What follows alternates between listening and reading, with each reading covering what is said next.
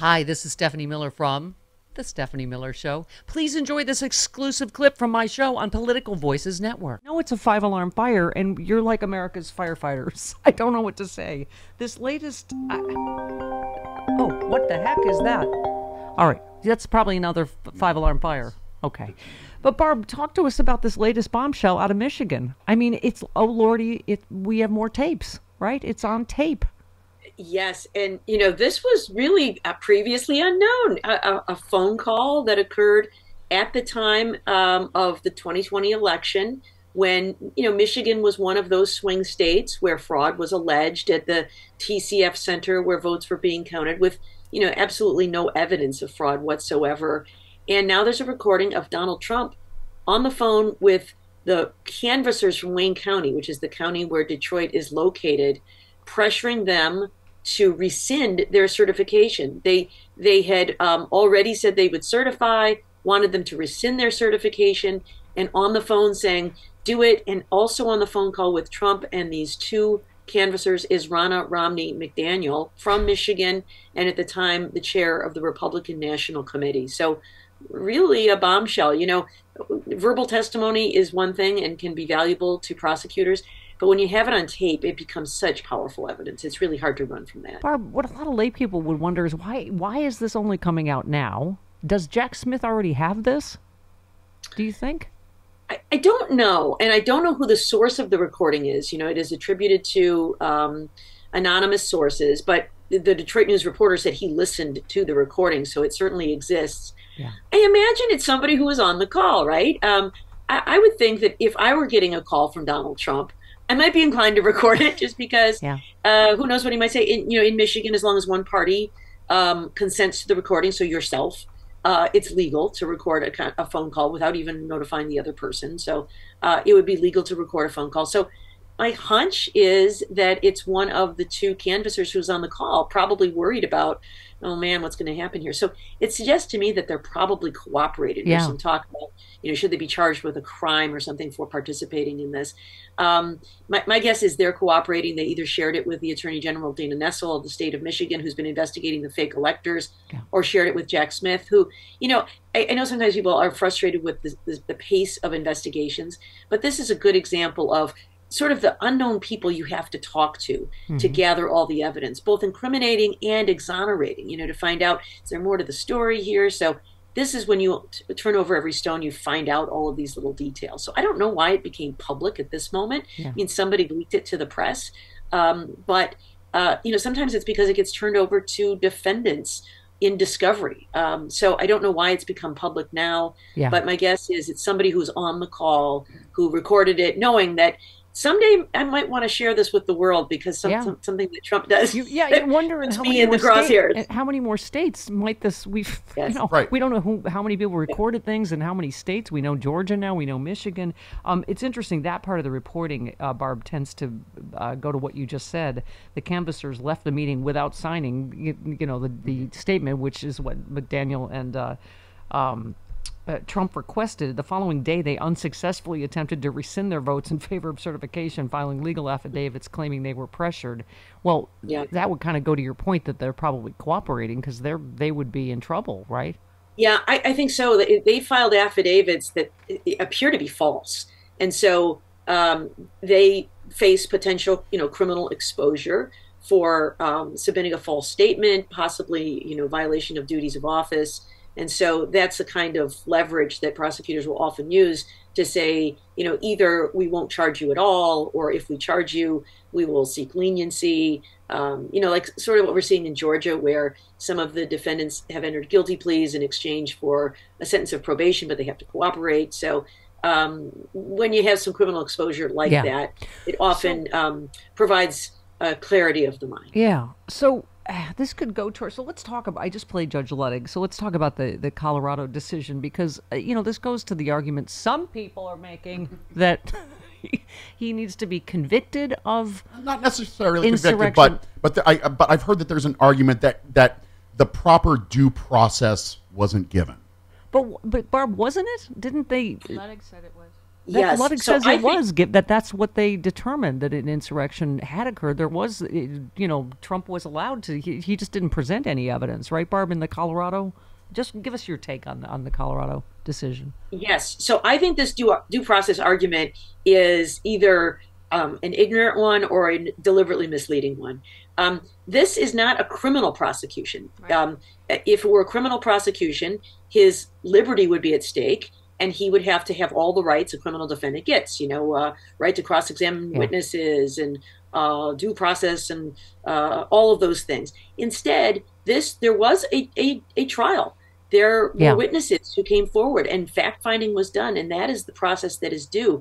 A judge has to make a finding that Trump engaged in insurrection, and he did that. She did that at this trial, where witnesses testified, from police officers who were there that day to Congress members who were there that day. The text messages, the tweets, that Donald Trump posted about Mike Pence that poured fuel on the fire. And so the judge made a finding that there was an insurrection, and then that's what the court upheld on appeal. And so I think that's a silly argument. I think there are genuine legal arguments here. This is a relatively untested provision of the Constitution. I think, whether what he did is sufficient to count as engaging in insurrection is a fair question. I think whether the provision is self-executing or requires some other enabling legislation by Congress is a fair question. But the due process argument, I think, is not a fair argument. Yeah, well, that's what I mean, isn't it? What do I know? I'm a dummy, but isn't it? Isn't it? Sort of not analogous, but I mean, the judge, obviously in the E. Jean Carroll matter, said this is, for all intents and purposes, this is rape. So I mean, that's all I'm saying is he was adjudicated to be a rapist, and I think there was a proceeding here, and he was adjudicated to be an insurrectionist in this. Yeah, and what I think is really important is to think whether it's a civil matter or a criminal matter. In a criminal matter, you get all kinds of extra due process because your liberty is at stake. You might go to prison. That's not what's at stake here. This is a civil matter. And so, yes, there must be findings in court, and those happened in the way they're supposed to happen in a civil case. And so that's why I think that argument is not particularly persuasive. You retweeted your friend Joyce Vance, who of the very obviously athletically inferior. Right. Yeah. Well, I mean, they're just Alabama. They're just Alabama. Yeah. Wait. I'm sorry. What? Go Blue. What, you got a Tide? You got a Tide member there? No. Not even close. Just Joyce Vance. That's all. We're all Wolverine this morning. We're 100% Wolverine. Go Blue, Wolverines. Thank you. But she tweeted, a judge is being asked to disqualify Georgia Lieutenant Governor Burt Jones from holding office because of Jones' participation as an elector for Donald Trump in 2020. And you just said the ripples from the Colorado decision to DQ Trump will soon be tidal waves unless SCOTUS takes up this case quickly. I mean, they're going to have to take it up quickly, aren't they? Isn't January, 4th, 5th is the ballot in Colorado? Yes, I think so. Because if this stands, we're going to see other states try to get Trump off the ballot, and not just Trump, right? Anybody else who participated. As they should. State officials, members of Congress, all of them. So I do think the court will take the case, and I do think they'll take it quickly.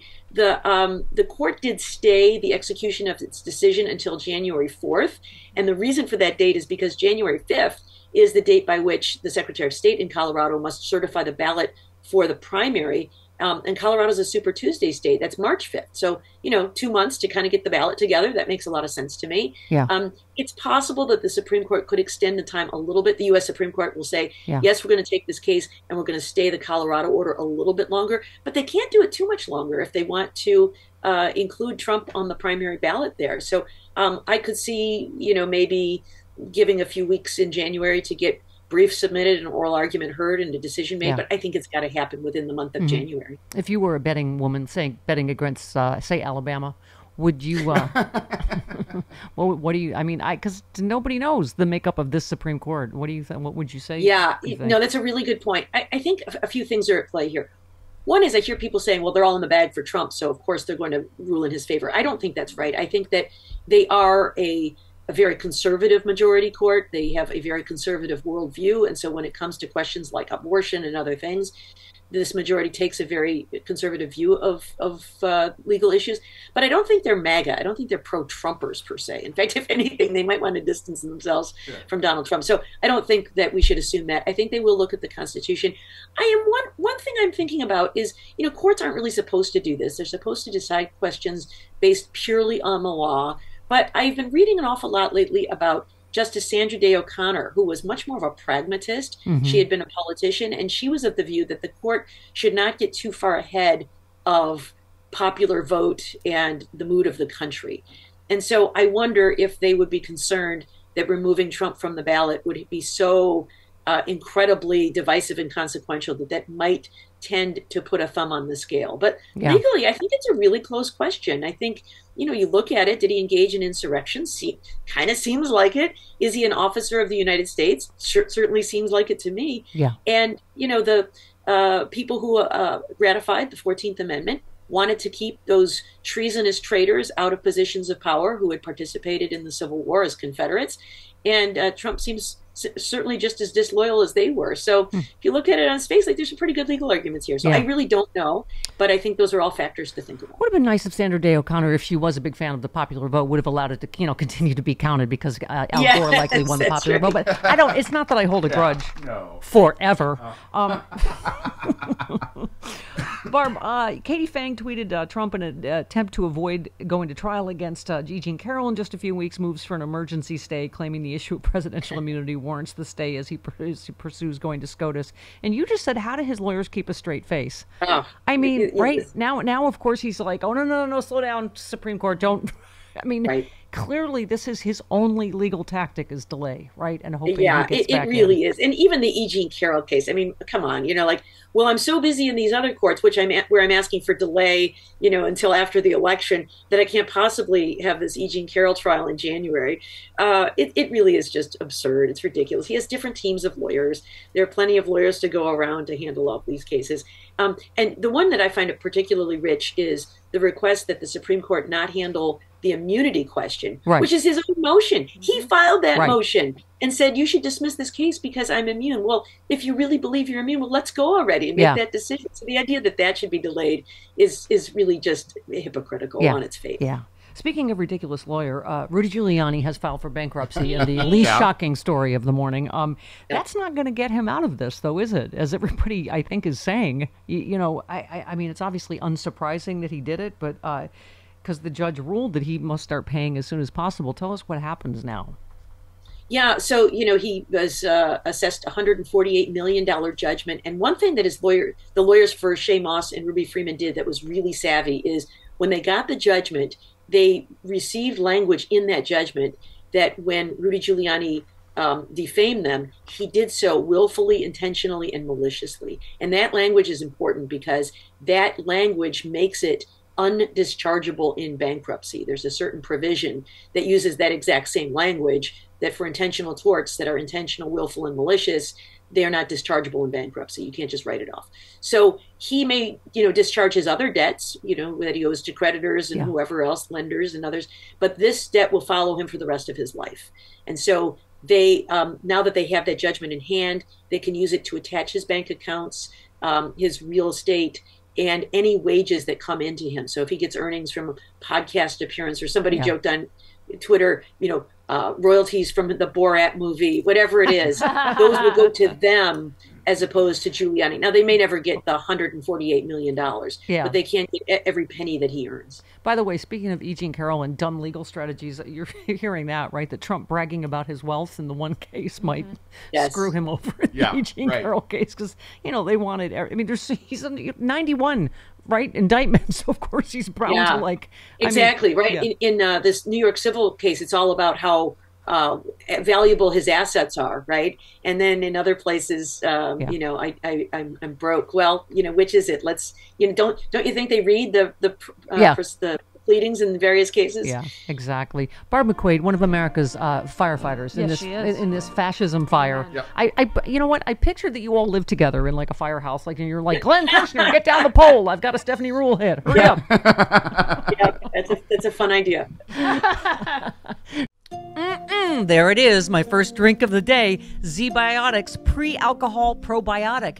Many of you know my story. I stopped drinking wine for 3 years during COVID, during the lockdown as part of a health reset. Now I drink wine in moderation, but this is an amazing new product. I've always believed in probiotics. And Z-Biotics, check this out. You drink just one of these. It's the world's first genetically engineered probiotic. It was invented by PhD scientists to tackle rough mornings after drinking. I am using this and I feel great in the morning. I don't have to worry. If I have an extra glass of wine, I still feel great in the morning. Here's how it works. When you drink, alcohol gets converted into a toxic byproduct in the gut. I've always had acid reflux problems. It is this byproduct, not dehydration, that's to blame for your rough next day. Z-Biotics produces an enzyme to break this byproduct down. All I know is it works. It is Z-Biotics Pre-Alcohol Probiotic. Go to zbiotics.com/politicalvoices or scan the QR code on the screen right now.